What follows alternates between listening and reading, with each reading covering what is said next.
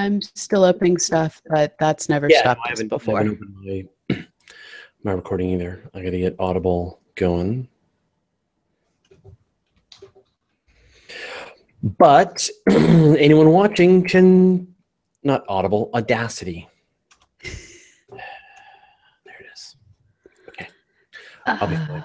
So we should figure out, what we're going to do with the episode that we did with Paul, Matt Sutter, which was all in Cosmic Voids. I guess we'll make that one 389, and then so this one will remain 388. Cosmic Voids will be 389, but there will be, and I guess it'll just end up being a bonus episode, or. Well, we didn't have an episode last week, so it will fill in for the one we didn't record. Right. Okay. So we can release this one and the other one whenever Preston gets them done. Oh, I'm a bad host. I should put on my earphones. Yes, you should. You're echoing. No. It's you. You're echoing. Echo. What we do in life echoes into eternity. No, just into my headphones. Yeah, and I'll turn off. I'm going to mute my... Yeah, that's good. Now we're cracking. This is going to be the way. And I hope we're amusing all of you out there watching the beginning. The viewer. There is the view. Oh, there's 6 viewers now. those 6. Hello, 6 people. Yeah, the 6. We like our 6 people. 16. All right. Well, then this is getting almost real. 18. We'll go another couple of minutes, and then we will begin the episode-ing. Yay. I need some crosstalk here. Did I already post? I'm having a moment of not knowing where I've posted things. So I may be spamming people. Did you tweet it? Did you? I did tweet. Okay. Hey, everybody. Welcome to watching Astronomy Cast get made. In our new world where we don't try to be super professional with the beginnings, and instead we just sort of turn on the camera and turn on the stream and let you be a part of everything that's going on. You're watching us make Astronomy Cast right now.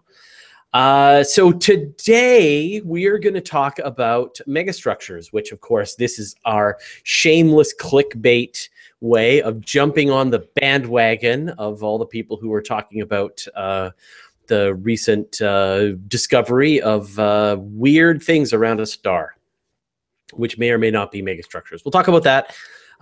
Probably not. We'll talk about that, and we'll talk about, but then we will follow Fraser's crazy imagination trail.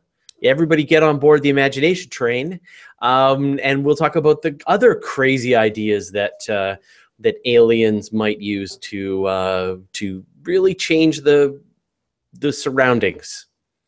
What could aliens build at the largest scales that you've never even thought of and will blow your mind? Actually, I've thought a lot about this. So, as I mentioned, you get to join my crazy imagination train. This is a live thing that we do here. This is actually happening. Well, it's a couple of seconds delayed, but just to demonstrate, I'm going to say hey to Elad Avron, Helga Bjorkog, Brandon Musa, John Marcello, Jim Meeker, Guido Bibra, Leonard Lindstrom, Sylvan Westby, Ed Thompson.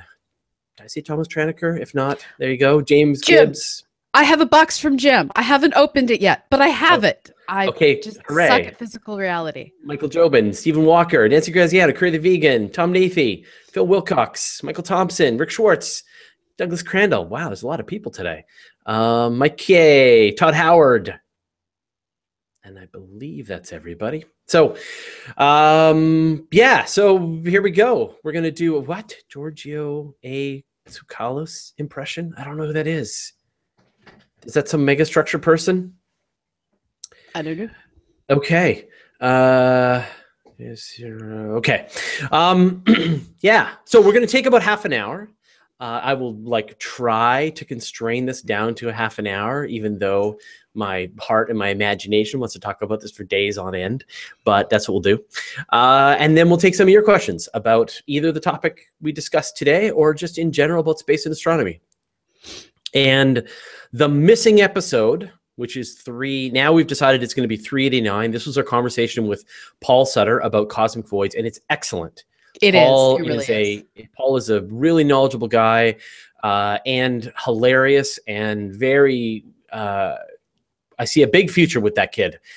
So we're going to sort of drop that in the feed. And if you haven't already, if you want another podcast to listen to, check out his Ask a Spaceman podcast. He's, like I said, he's a rising star. And it runs as part of 365 Days of Astronomy. So check that out while you're at it. Yeah, if you haven't already heard it, if you're just listening to 365 Days of Astronomy. Okay. I say we do this thing. Okay. All right. It's going to happen. Okay. It's been so long now. I believe I pressed record on my recording device. I pressed it, and now it's actually doing something. Testing. I have a dog that's very loudly barking.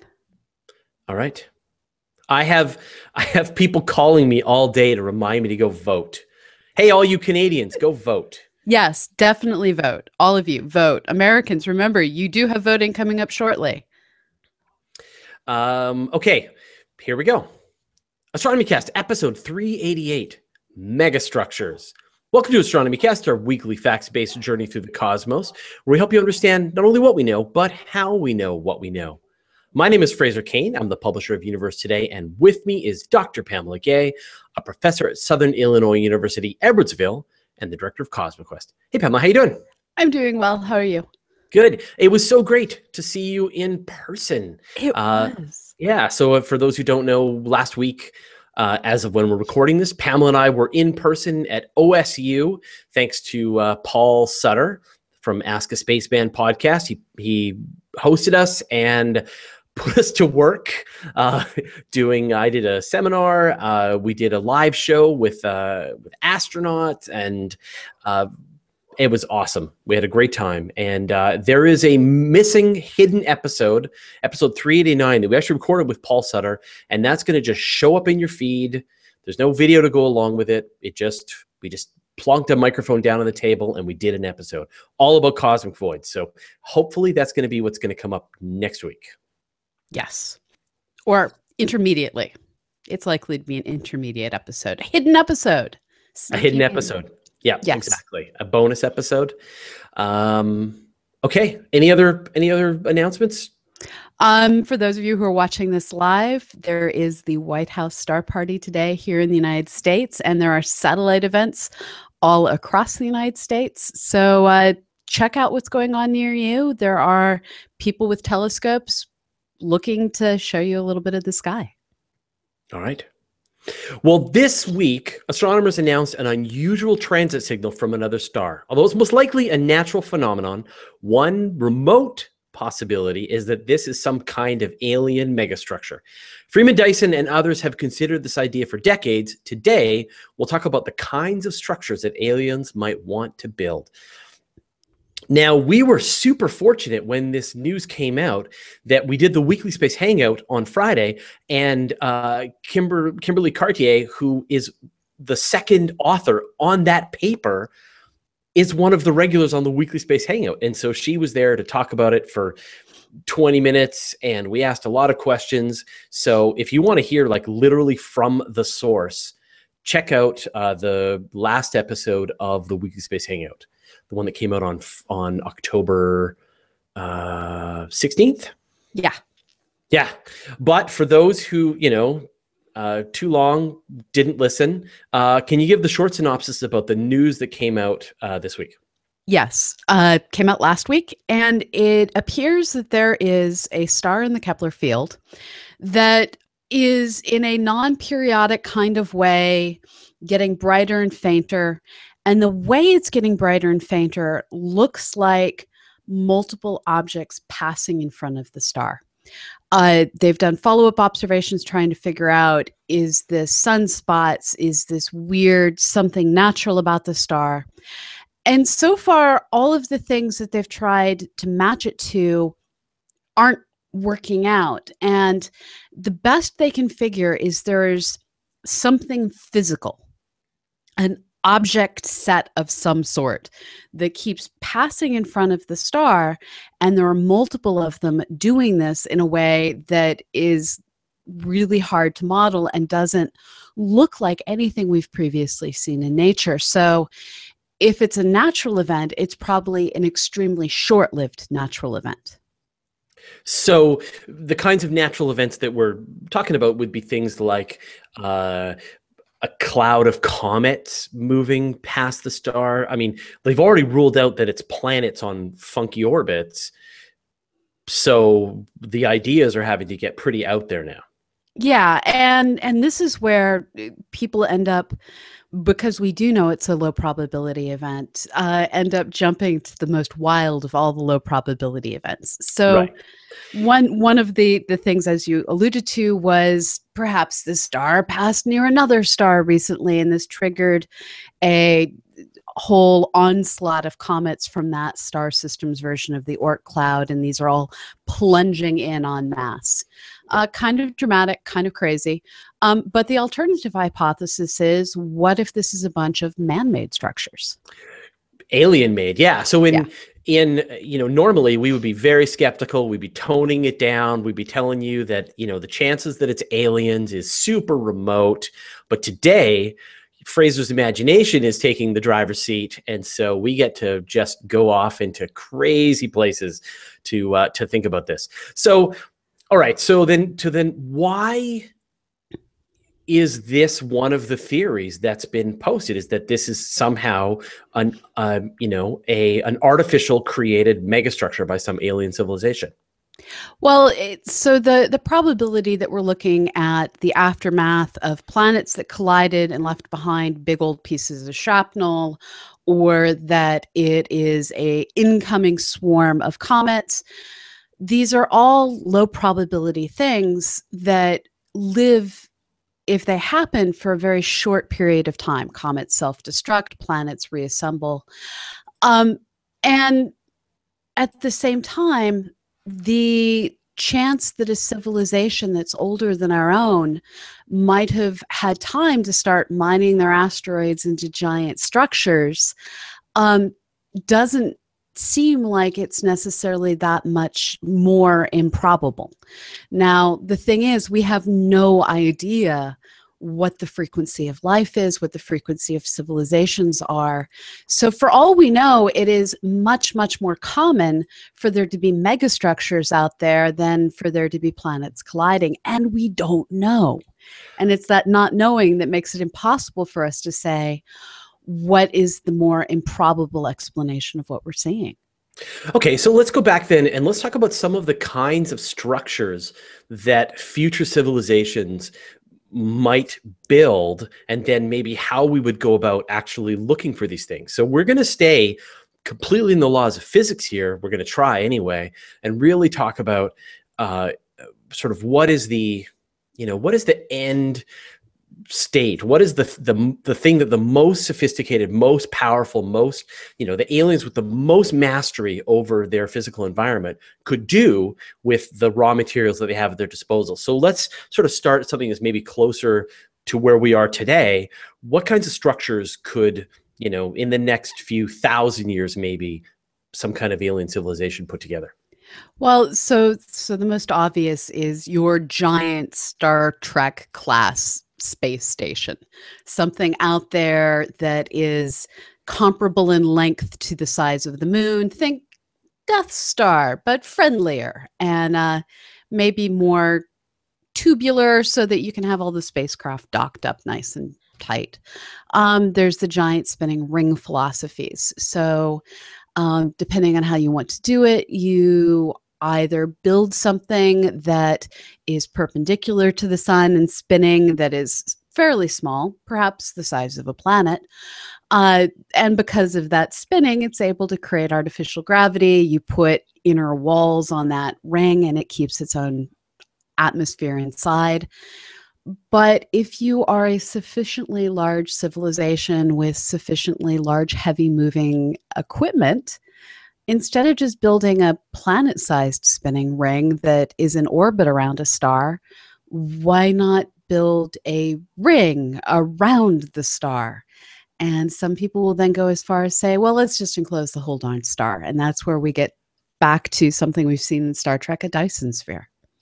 Right. And so, the Freeman Dyson sort of came up with this idea. Who knows if people had sort of imagined it beforehand, but the idea, right, is to try and capture all of the energy that comes from a star. Right now, we only collect a tiny fraction of the energy that's given off by the sun. It goes off into space, worthless space. We should be capturing that energy and then using it to fuel our plots and dreams. So what would sort of an actual Dyson sphere require? An actual Dyson sphere is extraordinarily complicated to build because you're dealing with, first of all, different amounts of gravity at different points inside the sphere. So you have a sphere rotating. We've all spun up a globe before. Now, if you think about where you have to be moving the fastest in order to make it all the way around that axis, you end up with heavier gravity down in the equatorial regions than you have up towards the pole. This causes the atmosphere to lump up along the center. And in order to get that full sphere going, well, first of all, you have to figure out all of the physics of giant doors in and out, because you figure you're probably going to want to explore the rest of the universe occasionally. You're going to want to look out occasionally. You have to figure out, how do you distribute mass so that you're not crumpling your structure? How do you deal with all of the weather that's likely to form? It's structurally kind of a nightmare because you do have this gradient in force being exerted on the ring, gradient in mass piling up across the ring. And then there's things like you're probably going to stick all of your light collectors that are obscuring your surface in those low gravity polar regions. And it just goes on and on in terms of nightmare after nightmare. Right. Now, when you're talking about sort of the low gravity regions, right, like say you actually enclose the whole star in a sphere. Yeah. And then you set that sphere turning to provide some kind of gravity, right, artificial gravity. It's only going to be felt right at the equatorial sections. And then as you go further towards the North or South Pole, you're going to have less and less gravity until, if you were actually at the north or south end of this sphere, no gravity. There would be no gravity. Yeah. And you would sort of fall down, and then you would sort of to places where there would be higher gravity. So and I think someone did the math, right, that if you took the entire solar system, dismantled it, you could only get a sphere that was about 20 centimeters thick. And that's not going to do it for you. Right. And so, like, what is the physical stuff? What material in the universe, if you could turn the entire solar system into the toughest material in the universe, could you build a rotating sphere the size of the Earth's orbit and have it hold together with these kinds of stresses and tidal forces and stuff? It just wouldn't work. No. And with the technologies that we know of today, you'd probably be wanting to build it out of carbon fiber, and we just don't have enough stuff. And even if you put all of your stuff into building the sphere, you're still going to want to have houses and cities, and you're going to need to have agriculture. So you're going to have thick dirt in some places. And why are we going to kill all the whales? You probably want to have oceans. And this is where, reading in science fiction, we find lots of alternate answers. This is where we find Larry Niven's Ring World, which is one of my favorites. Yeah. Instead of building a sphere, just build the part that matters, that equatorial region. Right. And I think in Niven's book, right, there was like a wall around the edge of the ring. Like, imagine a ribbon that goes all the way around at the Earth's orbit, and then it's covered with with walls on the edges of the ribbon. And then this thing turns, the atmosphere is kept in by these walls around it. The turning gives you that gravity, and the thing should theoretically work. But I think even in Ringworld, Niven admitted that the stresses, there's no way you could keep the thing perfectly balanced. It would eventually tear itself apart. Right. And so this is a matter of have we just not figured it out? And if you think about it, it took humanity a little while to figure out the beauty of the arch, to figure out how to build the bridges like the Golden Gate Bridge that have these beautiful arches of cables that support the bridges beneath them. And technology continues to advance to the point that we now nominally have the capacity to start building kilometer-high buildings, but to the pioneers building everything out of brick and rock, that's an impossible thing to conceive of. So who knows? Yeah, but these concerns have absolutely been considered by, and even Dyson considered this. And so one of the other ideas is to build what's called a Dyson swarm. Have you looked into this at all? It's not. I have to admit, I tend to go down more of the Babylon 5. Let's have a spinning cigar instead. But well, you get both, right? So, yeah. So with a Dyson swarm, you are still dismantling the solar system. So as one does, as one would need to. But then what you do is you build essentially satellites, solar satellites that act like a big cloud around the sun. And so these are all in all different orbits, but they overlap in such a way that you collect a big chunk of the energy that's coming out from the sun. But there's no requirement for the structure, right? Because they're not attached to each other. They're just flying past and collecting the sunlight, and there's always coverage. So if the sunlight gets past the one cloud of satellites, it gets to the next one and they capture it, right? And then for habitation, back to the rings, the spinning rings. So you could set up, at various places, big O'Neill cylinders with the open end pointed towards the sun, and they're just spinning. So nothing would be connected, but you would maximize the habitableness of the solar system by just kind of dismantling everything and reorganizing it into a structure that really worked. And I love the way you see dismantling our solar system into a bunch of solar panels and spinning rings as an improvement. Not sure I agree with you there, but that's okay. So the key where we get stuck is, how do you take solar energy collected from all of these panels and distribute it to all of the societies that are now living in spinning rings, the Martian style, except much bigger? And here you start to have perhaps more of what you see in Neil Stephenson's Seven Eves, where you have a whole collection of different sub-societies, each in their own solar system, and figuring out this one lives on this panel, this other one lives on this other panel. And do you then end up with genetic drift from one base station to another? Or they're beaming energy at each other with lasers or whatever, right? There's going to be some kind of math that they figured out that it's better to live at the, where the panels are, or it's better to beam it to another place. So, so now this all just sounds like just future and, future magic technology, and it is. But what's kind of interesting about it, and this is sort of where it comes back to the story that happened this week, is that these kinds of things could be observed, right? And they could be observed, and they could be a necessity. We look at our own solar system, or at least I look at our own solar system, as a perfectly beautiful place that is currently not trying to kill me too bad. So let's keep the planet Earth going. But if you have read Neil Stephenson's Seven Eves, and I don't think this is a spoiler, I'm pretty sure it's on the back of the book, the planet Earth becomes uninhabitable for a large chunk of time. And because of that, and because they're given some prep time ahead of time, we become a spacefaring civilization just to save our own genetics.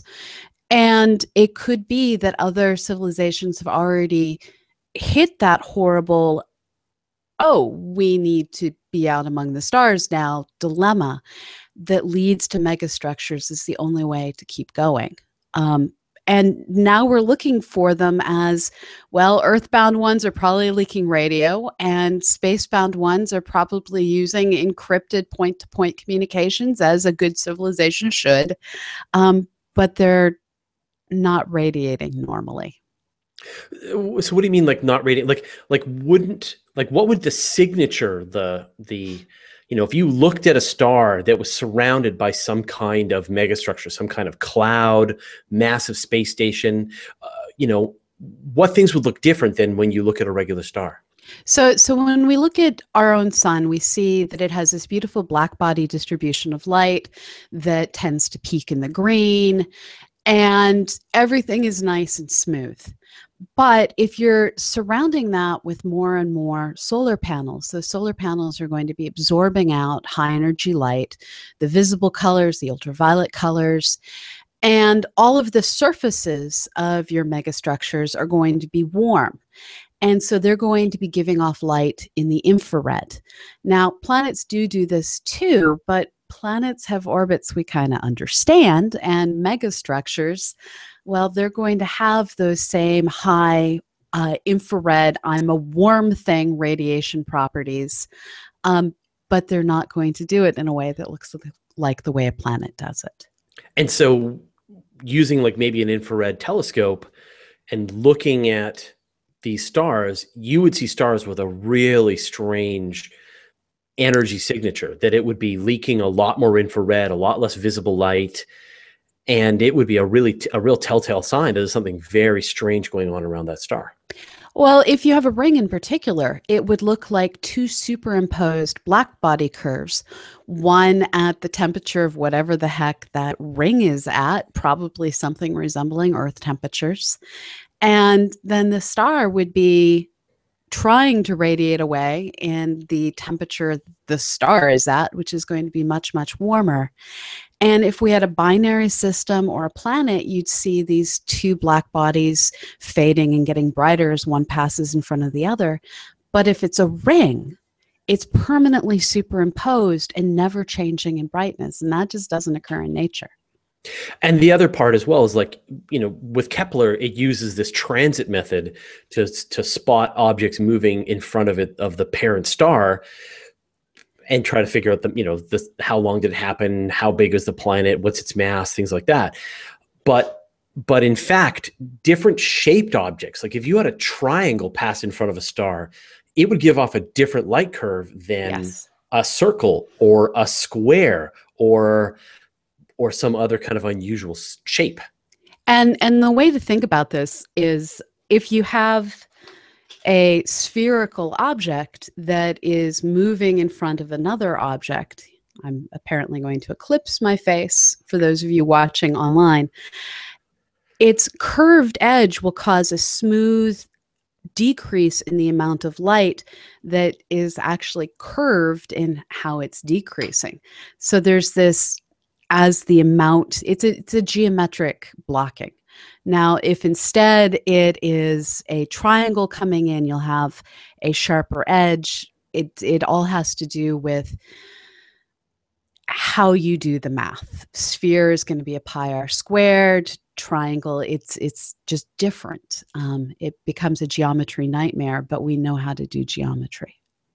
Right. And I think one of the really interesting sort of science that's been done is astronomers have figured out they could look at things like, they could look at the light falling on a planet, or looking at the light falling on its exomoon. Like, once they get powerful enough, and then try to get a sense of like how much illumination, if there's cities on that planet, if you have like some kind of Coruscant, Coruscant, I don't know how you say it. Coruscant from Star Wars, right? You get a planet that's an entire city. That would give off a different light signature than one that had oceans and darker colored mountains and things like that. Ice. And we've simulated this with our own moon. We've actually unfocused telescopes looked at the moon, looked at the variations in light of the moon as the Earth rotates, to try and figure out, can we reproduce the distribution of light on the Earth? And we can, to a certain degree. It's not a perfect science, but it's a starting point. Now, one of the future sort of thought process is if say you have some alien civilization and they they convert one solar system into some kind of Dyson sphere, Dyson cloud, Dyson swarm that gives off that infrared signature, and then they move to another solar system, and they move to another one, and then they eventually, theoretically, if there's no reason to stop them, they would colonize and convert their entire galaxy into whatever, I guess, whatever composition, whatever structure made the most sense to them.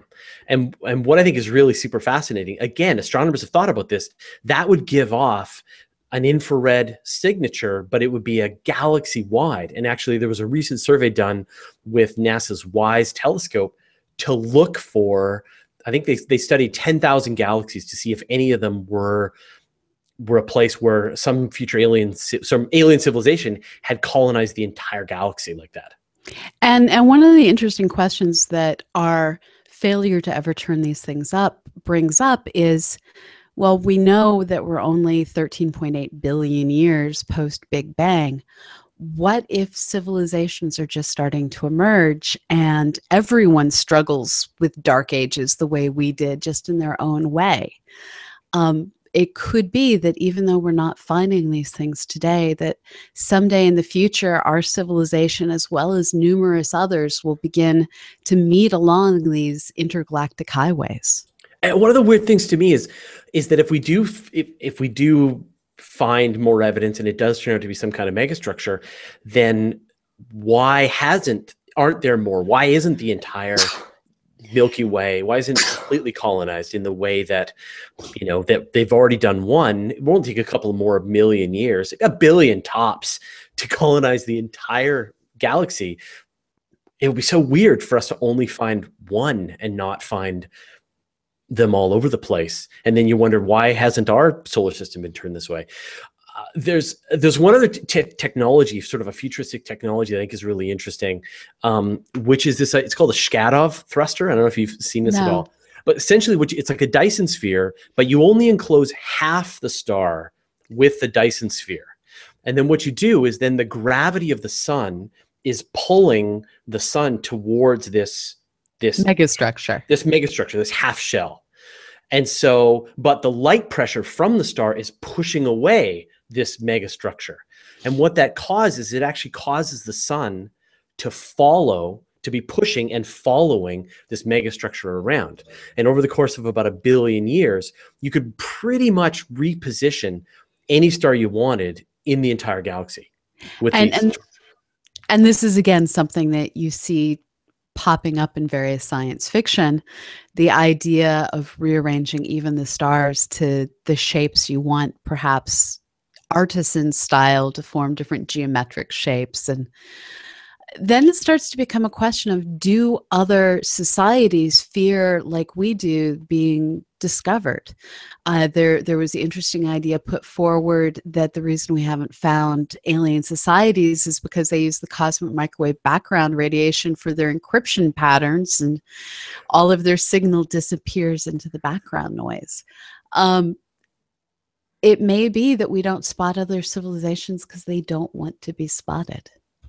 But they do still live in the laws of physics. And so At the end of the day, heat is the thing that you really can't get rid of forever, completely. But if you're not moving your stars, and if you're more of I'm going to build giant rings that don't circle stars entirely, you do make yourself harder to be seen. Yeah, absolutely. And sort of one of the sort of really sort of futuristic ideas that I like to think about is this idea of computing. Imagine in the future we have some kind of, when the robotic overlords take over and they start to colonize the Milky Way, that they may eventually turn whatever they can get their hands on into more computing power. The term is like computronium. And so you can imagine some kind of future robotic species reaching a planetary system, dismantling the entire thing, turning it into the most efficient computer, and then moving on to the next one, and literally rearranging everything within the Hubble sphere into whatever's the most efficient computer system. So the crazy thing about all of these notions is they require societies to be anti-environmentalism, to be against protecting our natural wonders. You can't keep national parks and dismantle your entire planet to form a Dyson sphere. Those are incompatible ideas. Yep. And one idea that isn't generally discussed that could be why we're not finding any of these things is maybe like out of the hominid series of books, maybe other intelligent societies out there aren't out trying to war against their environment, but are being more peaceably living within the environmental constraints of their world, advancing their society and their civilization without destroying everything they see. Yeah. So I think if you enjoy these concepts, I think there's a tremendous amount of really great science fiction to talk about it. We talked about the Ringworld series, which is wonderful. The Rama series from Arthur C. Clarke. You mentioned some Stevenson books. Seven Eves is a good one. I'd also recommend the Hominid series. I'm blanking entirely on who the author is, just to look at a comparison between how two different civilizations can adapt in parallel. Yeah, there's a lot of different options out there for what our future could hold. Yeah, absolutely. Hopefully then this will give everyone context as they're looking at looking for updates from this pretty interesting discovery. We're not saying it's aliens. No, we're saying it's something that's low probability. Yeah, exactly. All right, cool. Well, thanks, Pamela. My pleasure. And now we save. Save.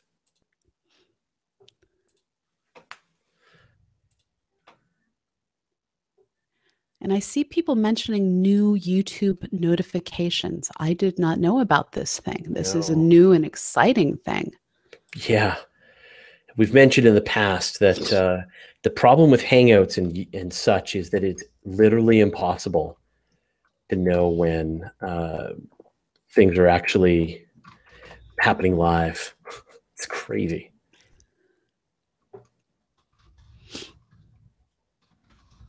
Okay. While things like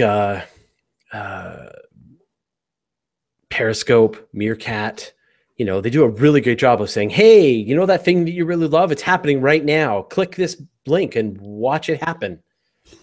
So hopefully YouTube is catching up to that and everyone has installed the YouTube app on their phone and subscribed, because if you don't subscribe, you won't get a message. So subscribe. All right, let's I'm saving. I'm safe. Okay, let's take a look at some questions if anyone has any questions. Alan Scalpone asks, do you have any idea the size of the object blocking KIC phone numbers light? No, because it's confusing, and so we don't have a good distance away from the planet. Without a good distance away from the planet, all we can say it's big. Big. Okay.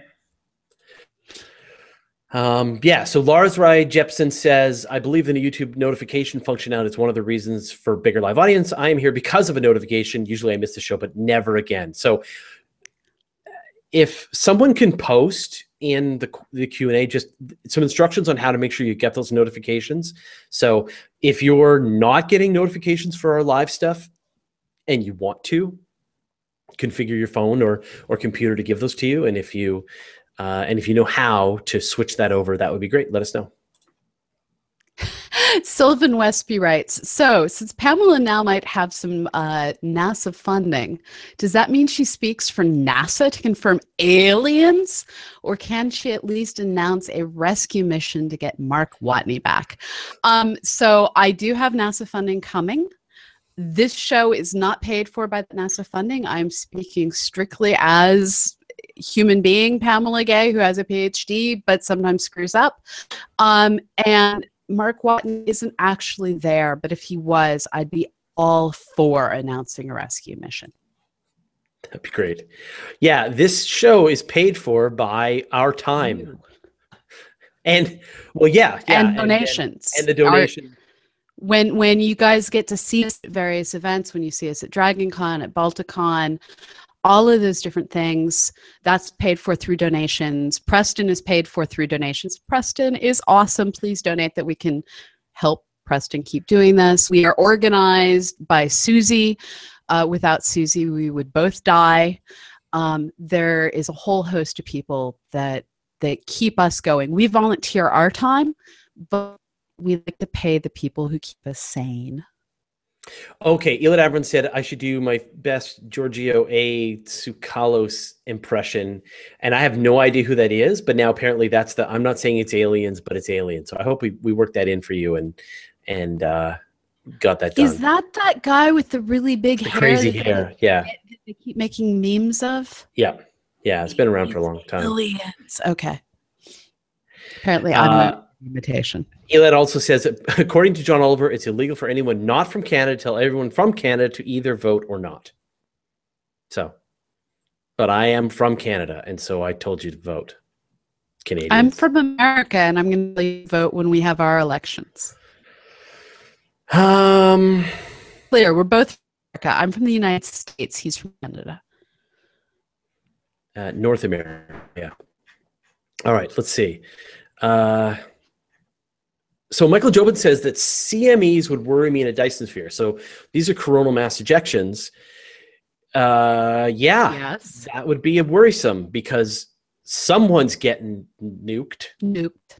You need, so a Dyson sphere around a nice calm red dwarf star would be a happier place. You wouldn't want to do it with a solar type star.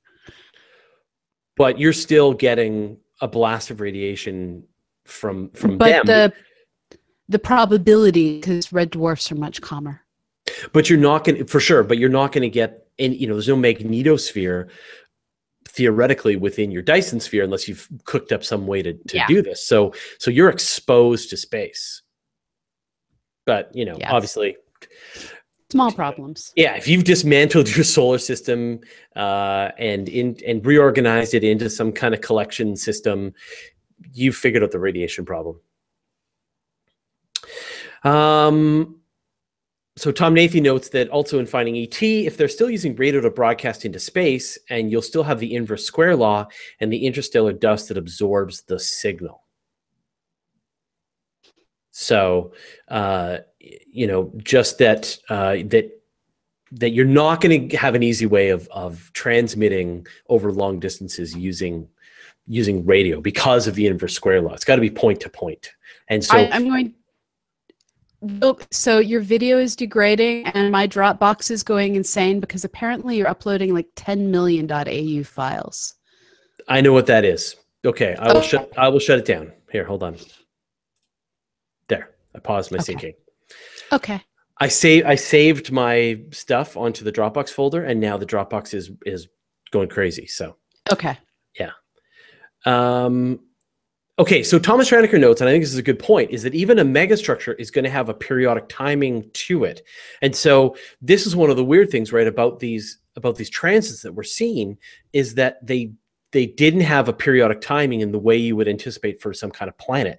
So if there was some great big alien space station, wouldn't that still have a periodic? Well, so there's a difference between the individual things not having a periodicity and the entire thing appearing non-periodic at first look.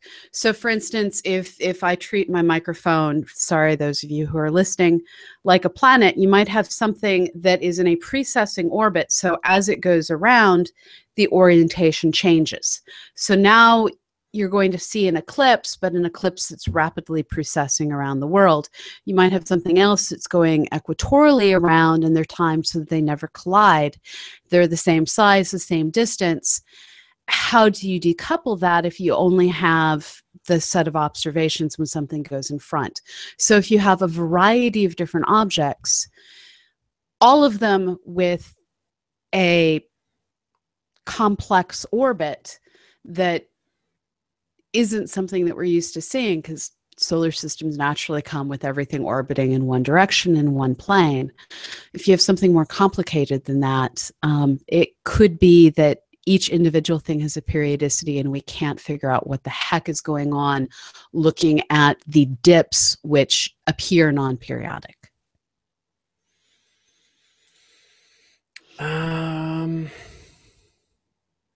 Let's see.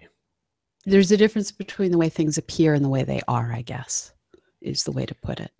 Guido Bieber notes, whatever was going on at that star, it happened 1,500 years ago. Curse you, slow speed of light. So true. With nearby stars, it's not that much of a problem. But yeah, when you think about it, like if we did detect another galaxy that was giving off that really strange infrared signature, that would mean that, but it's 6 million light years away to 100 million light years away. It happened 100 million years ago. Yeah. So dead. They're dead. They're dead, or maybe what looks like, or they've spread to other galaxies. You're seeing one galaxy, but now they're at 40. You don't know. So that's exactly right. The speed of light is a big problem. We actually talked about that in when we did the symposium at OSU. Yeah. This idea about, when you look out into space and you look at the stars, are the stars still there? And there's that meme that goes around, which I'm sure you've seen, where it's like, when you look up into the sky and you see the stars, they're actually dead. Yeah. Like your dreams. But that's not true, right? All the stars that you see, they're all still there, because they've only, you're only seeing them a few hundred to maybe a few thousand years old, and the chances of any of those being exploded are pretty low. Well, it's possible that like Eta Carina or Betelgeuse are exploded, but so I think it's more accurate to say 99% of the ones that we're looking at are probably still there. John Marcello says, Paul is great on the Weekly Space Hangout and his Ask a Spaceman podcast. Agreed. Paul is the greatest. Hey. Subscribe. Hey. Second greatest? Another great. Another great. He's awesome. He's very excellent. No ranking. Okay. So Thomas Traniker says that alien species will build a hyperport and will matter into existence and build new planets. So, yeah, there you go. That's what's going to happen. So, Hugo Burnham says, where would all the raw materials for a Dyson megastructure come from the first place? Remember that solar system that we dismantled? Yeah. It's no more Jupiter, no more Saturn. Gather all the rocks, gather all of the ice. Process it. Yeah. Process it. Yeah. There's like 45 times the mass of the Earth inside Jupiter. You could just dismantle Jupiter and have tons of more Earths. Should. Jupiter. Richard Strassel asks, would a Dyson sphere have to be solid, or could it be some kind of lattice? A lot of the graphics that you actually see floating around the internet right now show a lattice, and this in a lot of ways makes a lot of sense because you don't need as much. It's easier to maintain the structural integrity if you keep the mass down. It just makes it both more and less complicated simultaneously. Yeah.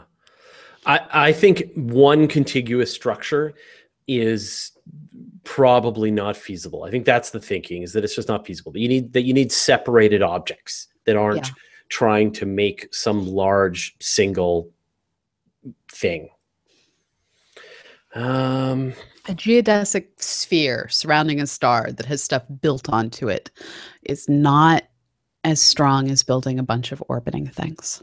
So Lars Wright did follow up and said, next to the subscribe button on YouTube, there's a small dim settings icon leading to a notification toggle. So cool. You can actually go wherever you subscribe to things, and you can set a notification. Richard Strassel asks, what sort of signature would you expect from a system being consumed by von Neumann machines? So that's that idea of computers and robots dismantling solar systems. So would that give off some kind of structure or some kind of signature that would be different from one that's already established and in place? I off the top of my head, I don't think so. Yeah, you would. I mean, I guess if you watched over time, the signature of any transiting planets would change Yeah.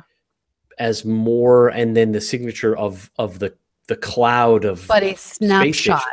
I can't imagine in a snapshot that you'd see anything. Yeah. Elid Avron says that I imagine solar wind would be a huge structural issue as well. Say that again? The solar wind, if you build a Dyson sphere and Oh, then the right. sun's The solar pressure wind, pushing out. Sorry. yeah, Yeah. yeah, Yeah, more reasons not to make it a solid object. I mean, so if you think about it, it's essentially like the inside wall of a balloon. Um, it would exert a force, so you'd have to have the divots to let the pressure out. yeah. Our house painters are making noise outside that is slightly distracting. Sorry about that. Okay, I think I got all the main questions there. I'll just see if there's anything else over on the event page. Apologies to everyone for last week. We try not to Be not have a chaos. show, yeah, but that's sort of the background of our lives. Okay, I think that's it. I think we're going to wrap this up. Pamela, thank you once again, as always, for joining me. It's strange to not be in the same physical location It with you was again now. nice. Yeah, it was good. Just sit around a table and just yak with Paul to do a live episode, and then just to do all the hanging out, which was great. So it was nice to see you. And all of the fans who actually met us in OSU, which was great. That was cool. And okay, thank you, cool. Ohio State University, for hosting us. Yay. And I have no plans for the next couple of months. So hopefully it'll be regular episodes of Astronomy Cast from here on out. Sounds good. Okay. Thanks, everyone. We'll see you all later. Bye.